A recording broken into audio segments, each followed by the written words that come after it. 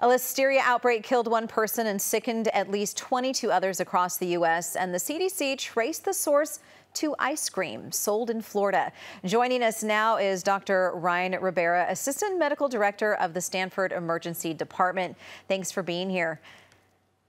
Happy to be here. Listeria is usually caused by eating contaminated food. So what exactly is it and what causes it?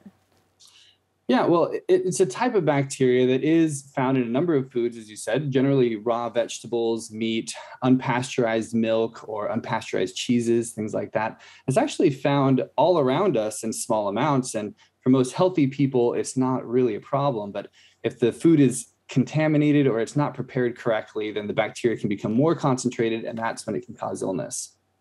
So, the first time I was pregnant with my older son, that was really when I paid attention to Listeria, because I think people who are pregnant are at risk as well. Is that correct still? Yeah, absolutely. Pregnant patients are about 18 times more likely to acquire serious Listeria infections with exposures, but they're not the only ones. Those over the age of 65, those who have compromised immune systems, like if you're undergoing chemotherapy or if you have medications for autoimmune diseases, are also at relatively high risk for Listeria infection.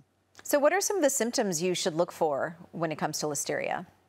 Well, it can be very challenging, actually. Like most foodborne illnesses, it can often have some gastrointestinal effects, diarrhea, vomiting, stomach cramping, but it can also sometimes just be body aches, weakness, fatigue.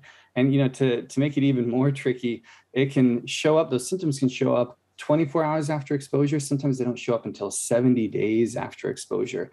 So certainly if you have a gastrointestinal illness, or if you're feeling very wiped and it's not going away, you want to see your doctor, and there's tests that they can run to help you sort it out. Well, 70 days, that might be very hard to pinpoint exactly what caused it. Yeah, it definitely can. I mean, certainly if there's a known exposure, then that gives you some clues. Eventually, there are blood tests that they can run it once you start having more serious symptoms that can identify it, but it can be very tricky to identify. So how do you treat it? Well, it's antibiotics. It is a bacterial infection, so it is susceptible to antibiotics. And in more serious cases, that might require IV antibiotics and hospitalization. And the other thing, too, is especially if they're having a lot of vomiting, diarrhea, you need to give a lot of IV fluids, because dehydration can come along with those symptoms, and that can have serious effects as well. All right. And finally, what kind of precautions should we take to prevent getting Listeria? If you're a healthy person with no particular medical problems, then there's not a lot you need to do beyond basic food safety. So that is washing and scrubbing raw vegetables, making sure you're cooking meats all the way through, not drinking unpasteurized milk products, things like that.